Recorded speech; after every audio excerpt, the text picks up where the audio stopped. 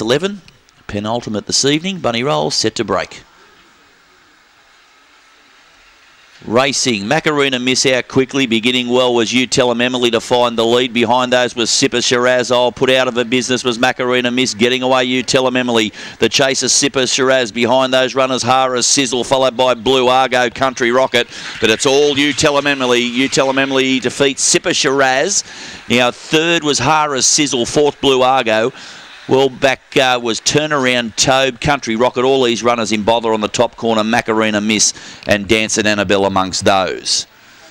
You Tell 'Em Emily, the winner, number 3, $11.40 and $2.20, has defeated number 7, Sip of Shiraz at $4.20. And really the only one that was in the market, Hara Sizzle, is the only one that's finished a place that was in the market. It's at $1.70. 3, 7 and 8 will be the numbers. 17.48 is the time. 17.48. Run home of 14.39. Fourth goes to 4 Blue Argo. 3, 7, 8 and 4. 2 lengths to winning margin. 2 lengths. 3 and 3/4.